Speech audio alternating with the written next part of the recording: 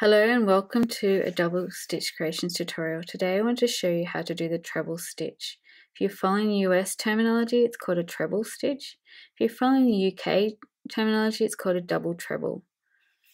Okay, so to begin with, the treble stitch is one of the biggest stitches in crochet that you can do. It's quite pretty and often used for cardigans and lots of other projects. So the way to do a treble is you wrap the yarn around your hook twice. So you now have 3 loops on your hook. Then you insert it into the stitch. Then you yarn over and you pull through the first 2 loops on your hook. Then yarn over and pull through the next 2 loops on your hook. Then yarn over and pull through the last 2 loops on your hook.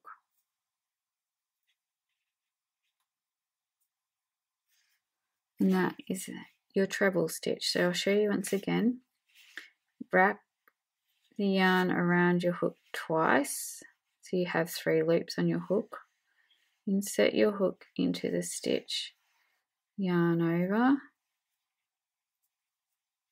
Now you have 4 loops on your hook.